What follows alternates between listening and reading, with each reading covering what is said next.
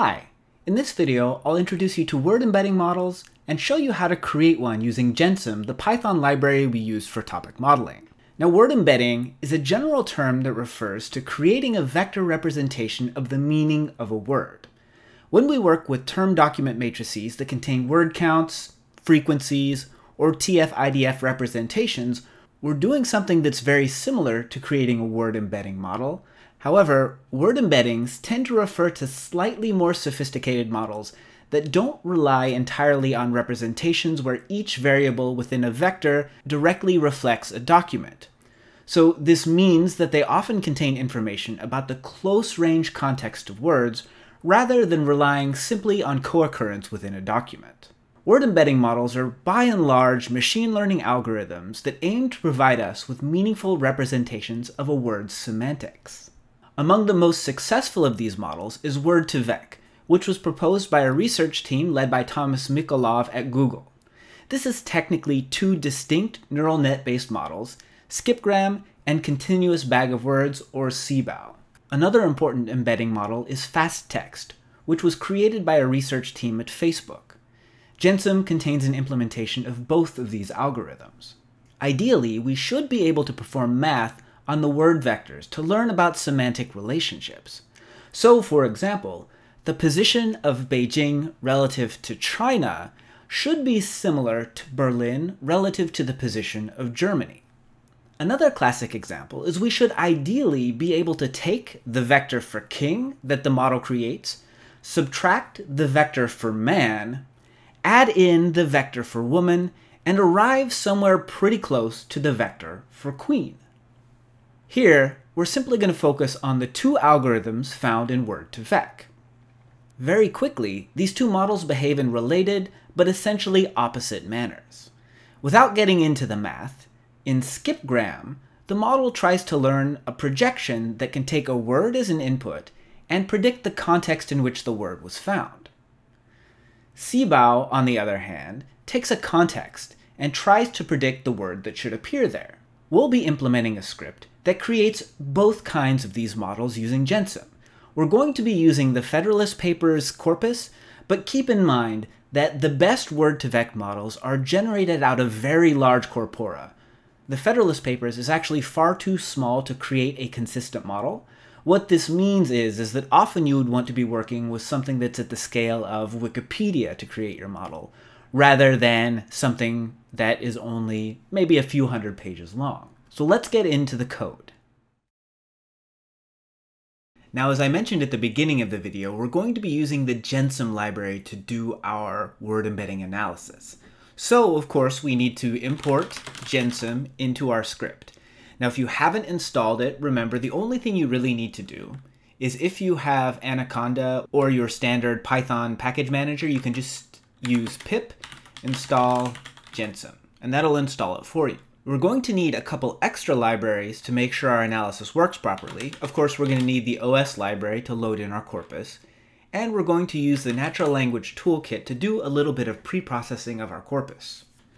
So I'm going to go through the standard setup. If you've watched my topic modeling series, you've seen this. I'm just going to set up a brief script that will load in my files and save them into a list.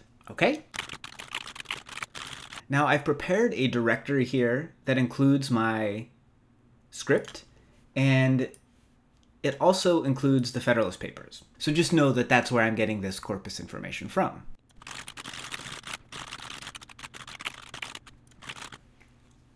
So now we have this set up, so it's going through all of the files and reading the texts. Now the genism word embedding model expects a list of sentences, and ideally these sentences should be tokenized.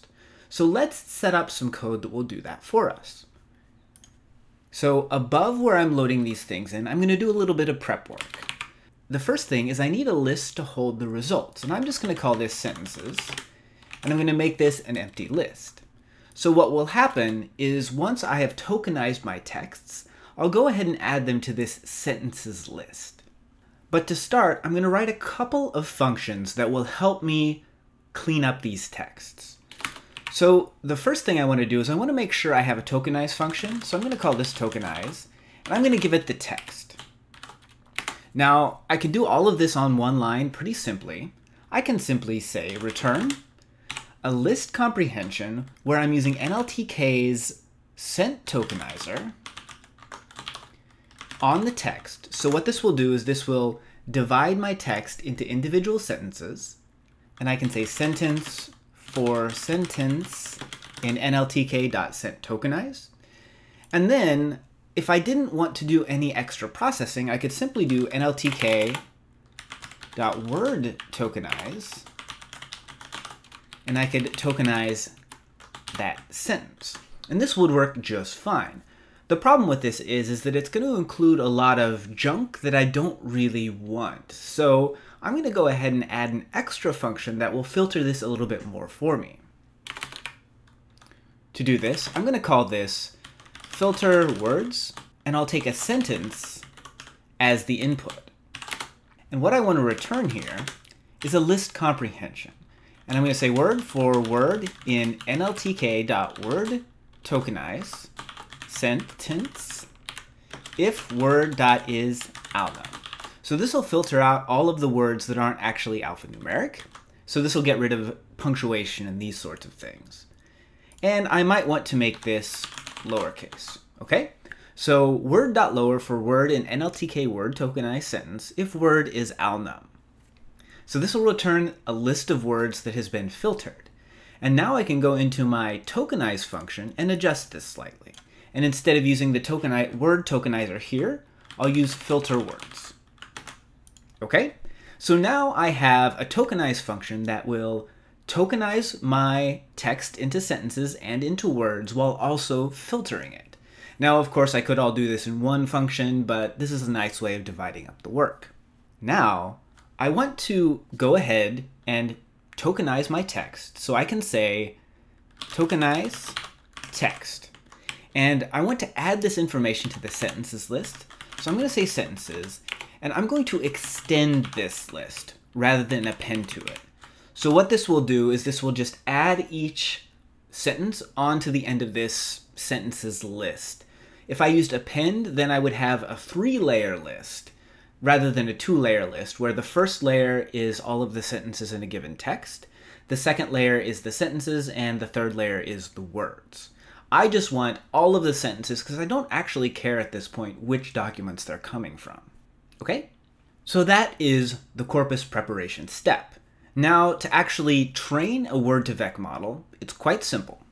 I'm going to instantiate the model and train it. So I'm going to call this word2vec model, and this is going to equal gensim.models.word2vec. And I'm going to go ahead and fill this out on multiple lines just so it's a little easier for you to see. The first thing I need to give it is the data, which is sentences. Then I need to tell it which algorithm to use. So I can say SG equals either 0, which will tell it to use the continuous bag of words model, or 1, which will use skipgrams. So here, 1 will use skipgrams. 0 is CBOW. Now, skipgrams tend to work better for smaller corpora where you have less training data, so we're going to use skipgrams. Okay, now I need to make sure I have a comma here because I'm going to go ahead and add a little bit more information. I might want to tell it how many times does a word need to occur for us to consider it. And I'm just going to say 1 here, but you might say 10 if you have a very large corpus and you kind of want to just ignore the really infrequent terms. Okay? So I'm just going to say word needs to occur at least once. It's simple enough. Of course, this isn't necessary to say, but just so you know that this is an option. So this is it. Now we have a model that we've created, and this will train the model. Now, one of the nice things about word2vec is we can continue to update it as we go forward. So I can give it new information that will continue to update the status of the model. So here, update the model. I'll scroll down slightly here so you can see this. And this is simply word2vec model.train. And then I'll give it some new sentences. And of course, this is a list of lists. So this is my new data that I'm going to continue to train my model on. But this train method actually requires a little bit of extra information. I need to tell it how many examples are in the model, and I'm just going to say word to vec model dot corpus count. This is just the standard way of doing it, and epochs equal word to vec model dot epochs. And so this will update my model. So I can give it as much information here as I want, but this is just showing you that this is a possibility. It's also important to note that you can save this model to file, very similar to how we save that topic model to file in the other series. Save the model to file. This is a good idea when you're training on a very large corpus. You don't want to have to run this again and again. This is just word to vec model, save, and then give it a file name. I'm just going to call this my embeddings.p, because it is a pickle file. And now it's saved to file. And so in a second, I'm going to show you how to visualize this. We will load this in from the saved file rather than retraining it each time. There are a lot of methods that are attached to this model that we can play around with. So for example, this is the Federalist Papers, so we might want to check what are the most similar terms to the word government according to this word embedding model. So let's check similar terms. So here I will print, and I'll take my word to vec model, and I'll take the word vectors, and then I'll check most similar, and I can give it government. So I'll go ahead and run this, and assuming there are no typos, this should work. So Python word embeddings. Great, so we can actually see that the words that the model thinks are most similar to government, character, counsels, adequate, administration, security, essential, exigencies, authority, extent, and entire. So this actually works out fairly well. This seems to make some intuitive sense. We can also give it a list of words rather than just a single word. So I can say government and voting, like this,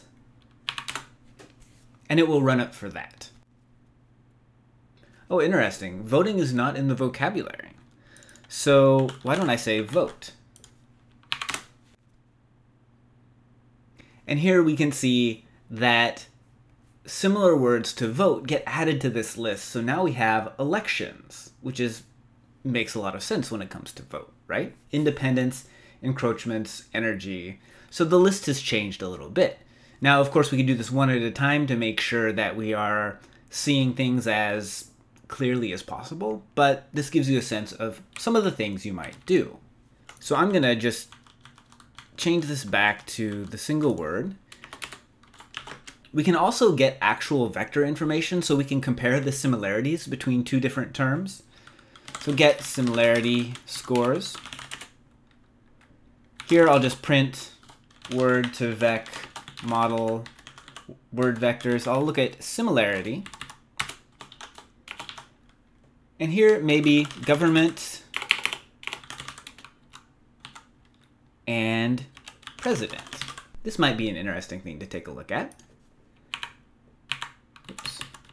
I'll run this. And we can see that government and president have a similarity score of 0.74. All right, so this might be useful. You can use this to maybe develop a dendrogram of word relationships. You could use it for all kinds of interesting things. But let's talk about visualizing this model very quickly. I'm going to create a new file that I'm going to call wordembedding viz.py. And here I'll import the libraries I need. I'm going to need genism, of course. I'm going to need matplotlib, pyplot, as PLT, as we normally do. And we're going to use principal component analysis to visualize this word embedding model. We could also use things like t-SNE or t-stochastic neighbor embedding, but we've done PCA at other places on this channel, so let's go ahead and use that. So here I'm going to go into sklearn, and I'm going to go into decomposition, and I'm going to import PCA. This is, of course, a dimensionality reduction algorithm that comes from linear algebra. So the first thing we need to do is we need to load the model from file. So here I'm just going to call this my model, so I don't have to type out that long thing again. I'm going to say genism. We'll go into models. We'll go into word2vec, and we'll load the file. And I think I called it myembedding.p. Is that right? Yes, that is correct. Okay, this should load it in from file, which will be much quicker than training it, even though this is essentially a toy corpus. The next thing I want to do is I want to grab out the vocabulary from this model, and I'm just going to call this vocab, and my model.wordvectors.vocab. Okay, let's comment this, get the vocabulary.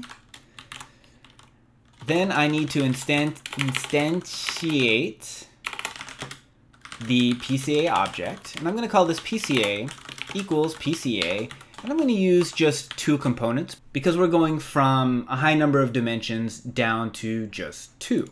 Now I should point out that when we create our models, we can actually tell word2vec how many dimensions we want to have in our embedding model simply by specifying the size of the model. And I can say 100, which would make it a 100-dimensional embedding model. Now, anything in the double or triple digits tends to be fairly reasonable. Of course, the more dimensions you have, the more accurate your embedding model might become, but the longer it's going to take to process it. I'm just going to leave this with the default number of dimensions and come back here to our visualization script. So now I'm going to go ahead and fit and transform the PCA object. Fit and transform the PCA object. I'll call this my PCA equals PCA fit transform. And now I'm going to go into my model, and I'm just going to grab out the vocabulary. Okay? So what this will let me do is this just lets me get all of the word vectors so I can visualize them.